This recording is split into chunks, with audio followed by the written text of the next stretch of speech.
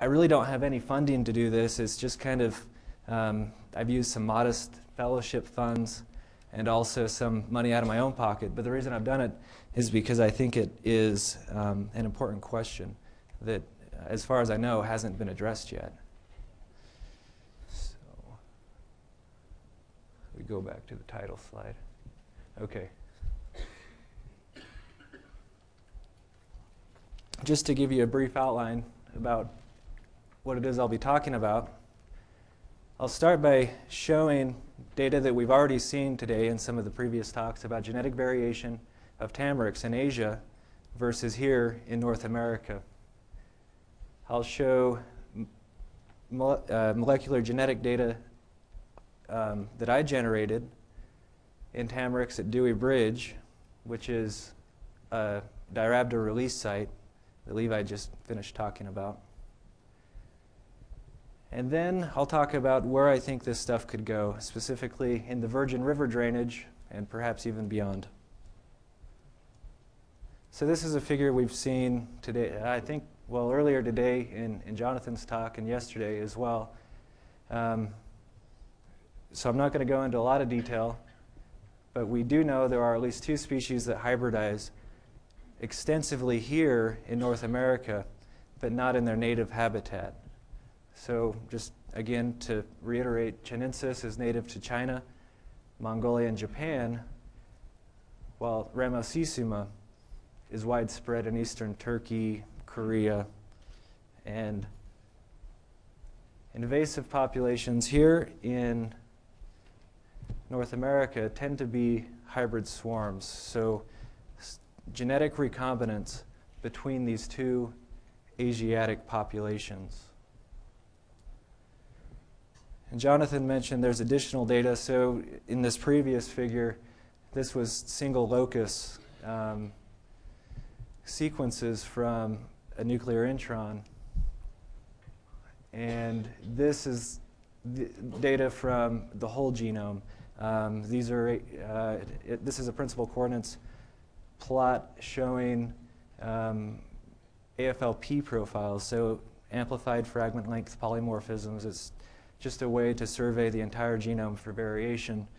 And you can see there were clear differences between the 2 Asiatic species, and everything pretty much in the United States invasion, at least in the areas they sampled, was somewhere in between these 2 Asiatic types. And so there's a lot of genetic recombination, and really what's here in North America is something different than what is in Asia. So this brings me to my research questions. First, what are the genetic relationships among Tamarix individuals at Dewey Bridge and in the Virgin River Gorge? And second, are patterns of Diorhabda herbivory associated with genetic variation in Tamarix? This is the release site at Dewey Bridge.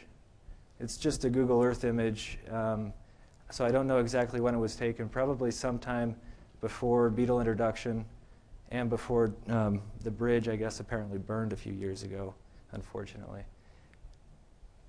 When I came to this site, it was on the field trip for the conference a few years ago. It would have been in 2007. And I noticed that in this patch, where the Diorhabda beetle had moved through, there were some individuals that were apparently keyed in on by the beetles and other individuals that were avoided. And it formed a mosaic of what appeared to be susceptible and resistant Tamarix. This is what it looked like inside of the patch. So you can see the beetle completely defoliated this individual right here, but then right next to it, this guy, you know, they started kind of at the tips, and a lot of times the branches were even interlocking, but for the most part, this one was avoided. Like they started, wasn't quite right, and so maybe they moved on. So again, are there susceptible and resistant genotypes? So I went to this site in 2007. It's about 30 miles upstream of Moab, Utah, on the Colorado River. Again, so it was clear that there were differential patterns of herbivory. I just went through and took a random sample of 20 Tamarix that had been defoliated and then 20 that had been avoided.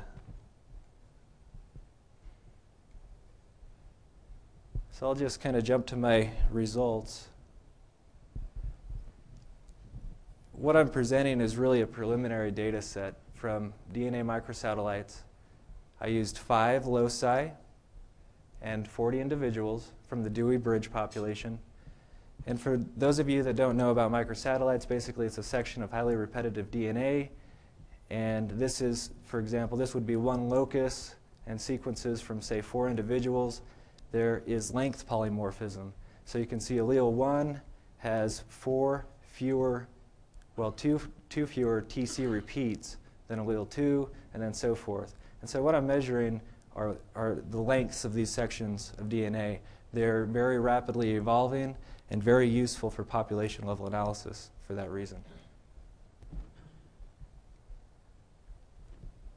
Now, in addition to these 40 individuals, John Gaskin sent me DNA from what we could call pure Tamarix ramosissima and chinensis. They were collected in their native habitat, and I use these as reference samples to determine what is the genetic composition in the Dewey Bridge population.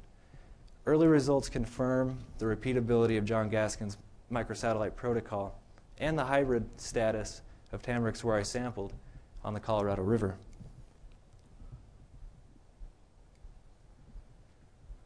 And here are some results. I calculated RST, which is essentially an FST analog for microsatellite data that accounts for their mode of mutation. But it's a measure of population structure. So values range from 0 up to 1. 0 means that 2 populations are virtually identical, whereas values closer to 1 mean that they're very different.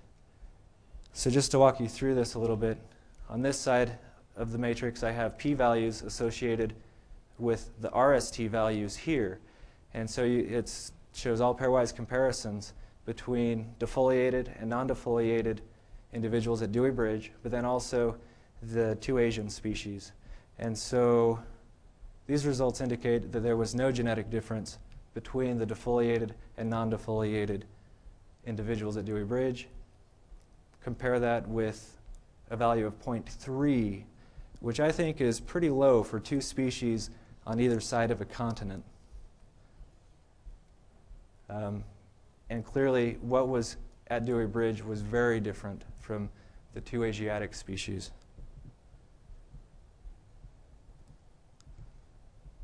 This is a UPGM, a dendrogram. Essentially, it's a way to assess evolutionary relationships among, or just genetic similarity among sample populations. On this axis, I have genetic distance.